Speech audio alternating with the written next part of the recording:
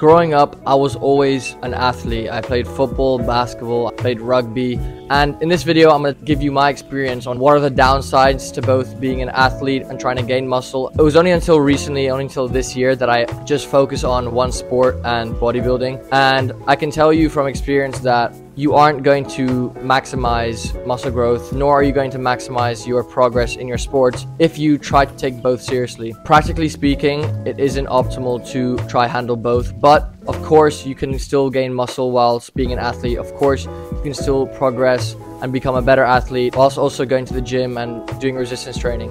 So here's some quick tips that I would give if I was trying to both get better as an athlete and gain muscle. If every day you have a high intensity sport which involves cardio for more than, let's say an hour, you aren't going to progress as much as you'd like probably in the gym with regards to gaining muscle. My week basically consists of 2 prolonged high intensity cardio sessions that last around 90 minutes. That alone isn't going to be the best thing for muscle gain. It isn't going to be the best thing for progressing strength wise, but that's a sacrifice I'm willing to make because at the end of the day, I also care about my progress as a football player, and I'm not going to let that go just so I can maybe gain 2 more pounds of muscle or go up a little bit in strength. So what I would definitely recommend is, regardless of how many times a week you train in the gym or on the field or on the court, make sure you have one day where you just rest. You rest the entire day and you don't engage in any high intensity cardio sessions. You don't go to the gym, you just take the day to rest. That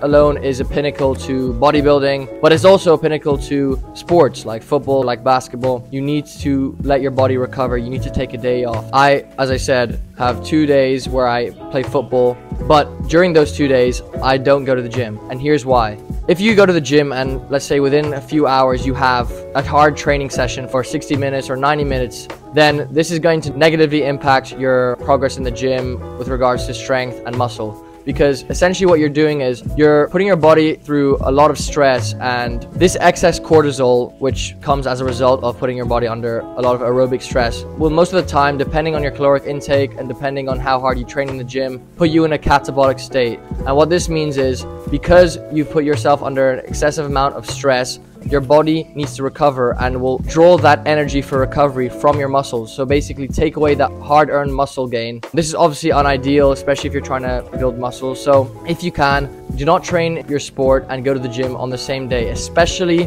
right after each other. And if you have no choice, at least try and space out your training and your gym sessions by several hours. This will allow for a bit of recovery between the 2 sessions, but if you space your training session and your gym session with 2 to 3 hours, that's not enough time for recovery. If you don't give your body enough time, enough food, enough sleep to fully recover, this can also play a big role in decreasing your metabolism and therefore making it harder to lose fat. If you are trying to gain muscle whilst also trying to improve in your sport, a sufficient amount of calories and protein. This is especially important for athletes who are trying to maximize or at least maintain muscle. You must be getting in 1 gram per pound of body weight. You also want to be eating a lot of carbs both before and after your workouts to ensure your muscles have a sufficient amount of glycogen both before and after your training. This will help with recovery and muscle growth if that is what you're trying to do. Another thing I would say is, if you are both an athlete and going to the gym to try gain muscle, make sure your gym sessions are hard and intense. This will allow you to keep more muscle on your frame in this sort of unideal situation of balancing both. I found that if I don't train hard, then my physique is going to suffer. So make sure you're training till failure every gym session. If you're going to be an athlete and a bodybuilder and you're going to try prioritize muscle gain as well as improvements in your sport, definitely do both. But think of it like this: if you were to give one of them your all, you were to eat well, sleep well, train well, then your progress would be 100% of your potential. However, if you try handle both,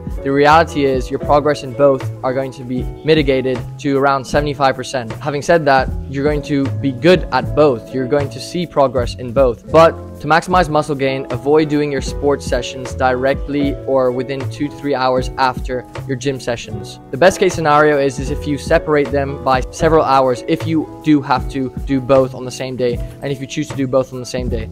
However, my advice would be choose 6 days of the week to allocate to both, with 1 recovery day. If you have 3 days of sports sessions, do 3 days of gym. If you have 4 days of sports sessions, do 2 days of gym, but always have a day to recover, and try separate both sessions on different days to reduce the negative impact on your metabolism and to allow for sufficient recovery to ensure that you get better every session, you progress in your strength, you get more skilled in your sport, and you maximize your muscle growth. Don't think that you have to drop your sport for the gym, or you have to drop the gym to be good at sports. No, I'm just being quite picky. I'm being quite to the point. It's definitely possible to look good, build muscle, and also play sports. It's just about making sure that you prioritize recovery, eating well, sleeping well. And it's also important to know that you can handle both, but if you were to reduce the time allocated to one and increase the time allocated to the other, you would see a shift in progress from one to the other, if that makes sense. I hope you found this helpful, and when it comes to trying to balance a sport and bodybuilding and trying to dedicate